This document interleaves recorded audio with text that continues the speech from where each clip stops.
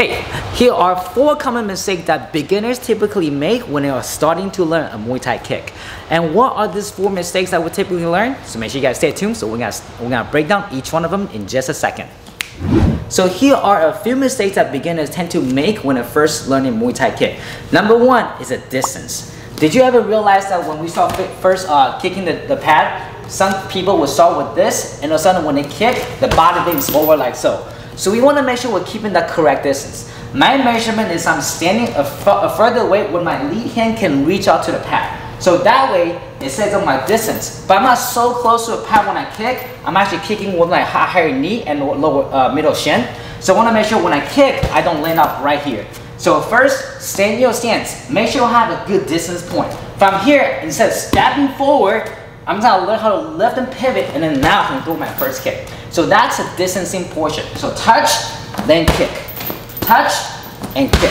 So that's the first thing. Make sure I'm not too close, so when I kick, it's not end up being my knee instead of my shin, okay? So that's gonna be number 1. Oh, and don't forget, if you have questions about how to improve your Muay Thai round kick, I've actually made a video before about how to improve that. So make sure you guys click the link right here to check that video out. And number 2 is gonna be kicking with the wrong part of your foot. So there's an argument people will be kicking with the lower part of the shin, the middle part of the shin, and the higher part of the shin, which is close to the knee. And all that is correct depending on the use of your technique. But one thing you don't want to do, especially in Muay Thai, is be kicking with the foot like so. Because one is, if I'm actually striking with my foot like this, in the event where people block or when they check, you could end up fracture your foot, or maybe, you know, when you kick them too hard, you might break your toes. So you really want to make sure that if I'm kicking the pad like this or heavy back, I want to make sure I'm hitting at least with the lower shin to the middle shin. You can of course strike with the higher shin, which is at close to your knee. Sometimes I call that knee kick.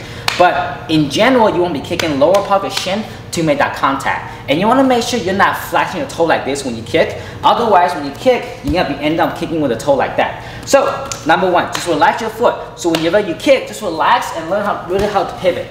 Your hip has to be driving forward instead of driving upwards like so, okay? So this is going to bring out to the mistake number 3.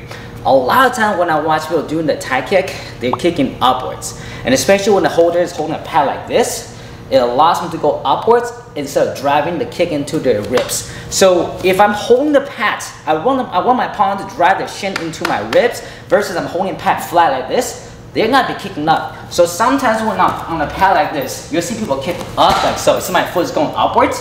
This is gonna look slightly awkward because I'm not hitting anything unless the target is right here.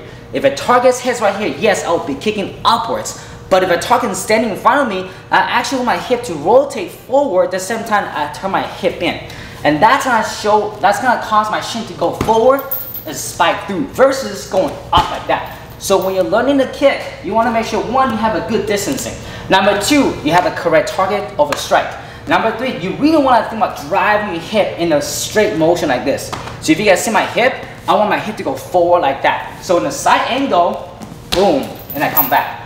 Make sure when I keep my hands up and when I rotate, I want my hip to turn all the way in and then come back. You can do this, but then you got to be hitting with the wrong part of the foot. So you really want to driving forward and then come back. If you feel like your distance is too close, then you step back and then come back like so. So every time when you kick, you want to be driving forward and come back. Drive it forward and you come back. So in one motion, it's gonna look like this. And come back. Touch, and come back. Touch, and come back.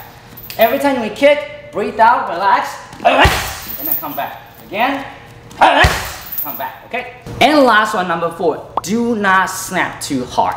Sometimes when we first learn the kick, I'll see this. Snap. In some case of system of study, it is not incorrect, right? So when I used to do Taekwondo, we used to do this, right? But at least for Muay Thai, you don't want to snap your leg in the air too long because the longer you leave your foot in the air, the more of a chance you're giving your opponent to counter you. So instead of snapping like so, I want to think about a whip.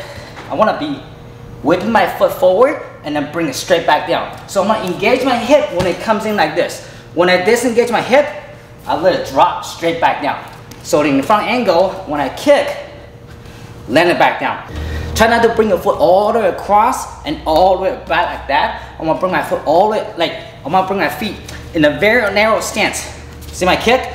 My kick actually comes from this angle, not this. Don't swing. And then come back. See that big motion right here? Try not to do that, okay? So I'm gonna keep my body narrow. My kick is not coming out like a knee. And the very last second, I rotate my hip. So now my foot can come through as a whip. As soon as I finish with a kick, I'm gonna let my hip drop straight down so it comes in a straight line. Versus, I swing, I snap, and I bring it back like this.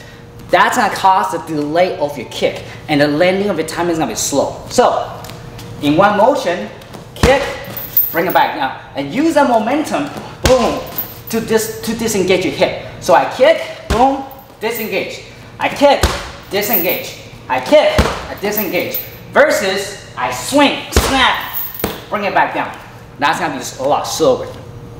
So these are the 4 tips I'm gonna give you out today. Remember, number 1, don't be too close to the target. Always have a good measurement of your target. 1 jab, 1 kick. 1 jab, 1 kick.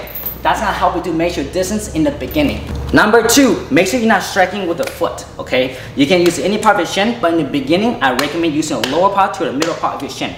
Number 3, make sure you're using your body and the hip to kick forward versus kicking upwards. Okay, so instead of going up like so, make sure you really rotate the body and the hip.